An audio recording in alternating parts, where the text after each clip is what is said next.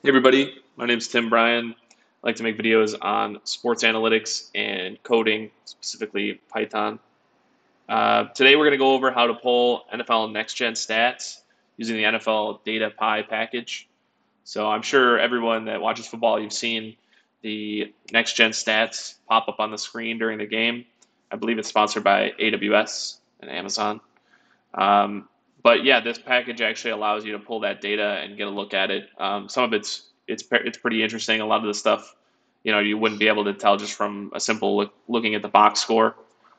Things like separation, receiver separation, and speed, and things like that. So, all right, let's dive into it. Couple dependencies for this project. Pandas is the first one, pretty standard data science library. The NFL Data Pi package. We're going to use matplotlib to visualize the data. And then if you want to style it, you need to import the style library from within matplotlib. So I'm turning off the display max columns parameter for pandas. And the reason is there's a lot of columns when you pull this data. So, um, we want to be able to see everything that we have access to. So I'm going to define the year here as 2022 so far. The season's not complete, obviously, but the data starts in 2016 for next gen stats. So, and I should have mentioned, I'm importing this NFL Data Pi package and abbreviating it as NFL, so we don't have to type that all out every time. But the function we're going to use is import underscore NGS underscore data. And there's three kinds of data you can pull from here. And the parameter is stat type. So we're going to look at passing today, but you can also do receiving and rushing. And the data will be a little bit different for those. So let's import it and get a look at the data. As you can see here, the first season available is 2016. Something to be aware of is this week column. You can look at specific weeks like week 1 through 18 or even beyond to the Super Bowl and playoffs. But if you filter down to week 0, which we'll do shortly, that's full season data. So for 2022, if you filter down to week 0, it'll just be the full season data for that year. So this is full season data for 2016 up here. We could see things like average time to throw for quarterbacks. So how long they have to throw before they're getting defenders in their face. Average completed air yards. An air yard is how far the ball travels from the point of where it's thrown until it's either caught or not caught. Average intended air yards, so how far they're meaning to throw it, and then the differential between those.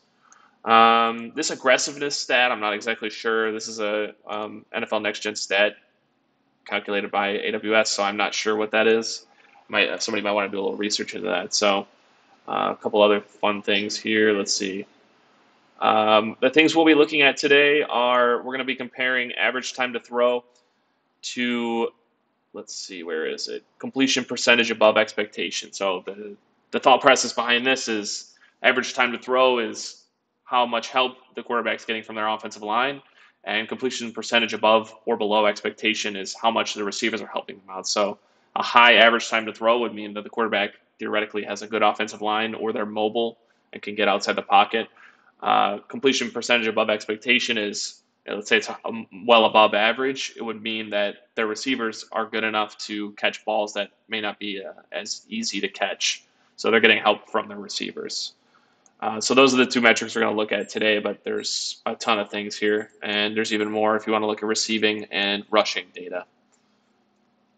So like I said, we're going to filter down to week 0 here, and week 0 just indicates full season data. If you wanted to copy this and look at a different season, all you would need to do is change this year variable. So we're going to set the season equal to that year variable and then reset the index. And the reason we're resetting the index is because when we filter down to certain data, it's going to retain this number, like 3,000, whatever. It's going to retain that number, but we want it to start at 0 for whatever we filtered it down to. So let's print this out, or let's run that. So I think a good way to visualize things is to center the both axes that you're concerned with at the average. So we want to get a look at the average time to throw.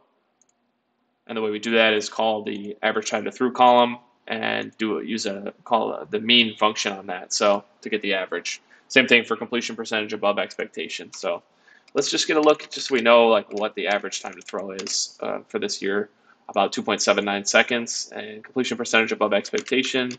Oops, typo there. Is -2%. So it seems like across the league, wide receivers are underperforming in terms of they should be catching 2% more passes than they are. So, this is all calculated by AWS. It's their own like machine learning metrics, so you can take it as you will there. Next, let's take a look at visualizing it here. So we want to define the layout. So this is just the size of the image that we're going to put the data on to visualize. We're going to use auto layout, so it moves the axes around and makes it look clean. Next, we're going to initialize a couple empty lists for our X and Y data. And then we'll loop through for each quarterback in the index. So it's going to go 0, 1, 2, all the way to the end. We're going to append the average time to throw for that row. We're going to append this to the X data, by the way. We're going to grab the average time to throw for that given quarterback minus the average overall. So this will give us, if a quarterback's a little bit above average time to throw or below average time to throw, it'll center our axis at 0, and it's a better visualization. And we're going to do the same thing for the Y data, which is completion percentage above expectation minus the average. We're going to throw this into a data frame, create some subplots, and then we'll create a scatter plot.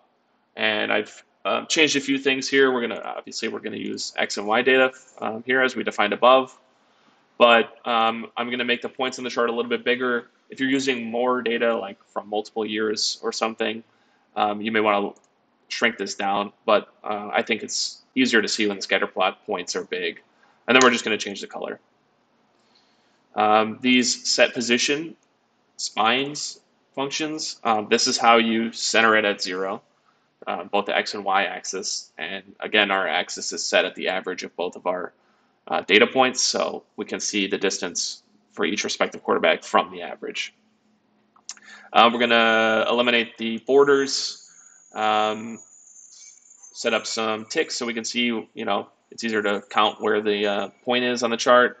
Set some X and Y limits. You may want to adjust this depending on what kind of data you're pulling.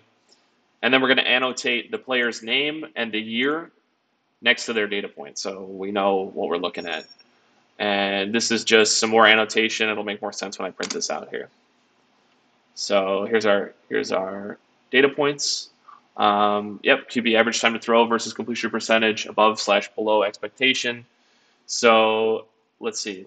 You can see these. I've labeled each axis. Most of the quarterbacks are centered right around the center, right around the average of everything. But then we've got a few outliers, like somebody like Daniel Jones, Marcus Mariota. They're super far right on the axis, meaning they have almost 0.4 seconds more time to throw than the average quarterback. And, somebody like Daniel Jones, if you've seen him play this year, it may not seem like he has a ton of time to throw, but what he does is he is pretty mobile. He'll run outside the pocket and give himself more time to throw. So the AWS metrics machine learning algorithms must take that into account. Everybody in this quadrant 1 here, they have a lot of time to throw, and it seems like their receivers are making above average catches. Quadrant 2 here, meaning they have limited time. Somebody like Aaron Rodgers, not a lot of time to throw, but his receivers, since he's in the positive here, his receivers are making better than expected catches. Down here, this is not the place to be. Limited time to throw, receivers are making below average catches, so Baker Mayfield has not been given a lot of leeway with the rest of his offensive staff. And then finally, in the bottom quadrant 4 here, these quarterbacks have a lot of time to throw, but the receivers aren't making great catches. So someone like Justin Fields, he also hasn't had a lot of passing attempts this year, but yeah. All right, so that's how you make this chart. I'll probably continue to dive more into NFL Next Gen stats, as well as I'm going to be having a NFL machine learning, probably multiple videos coming out soon. So if you like this kind of stuff, feel free to subscribe. But yeah, thanks for watching. I'll post the GitHub link for all the code in the description. Thank you.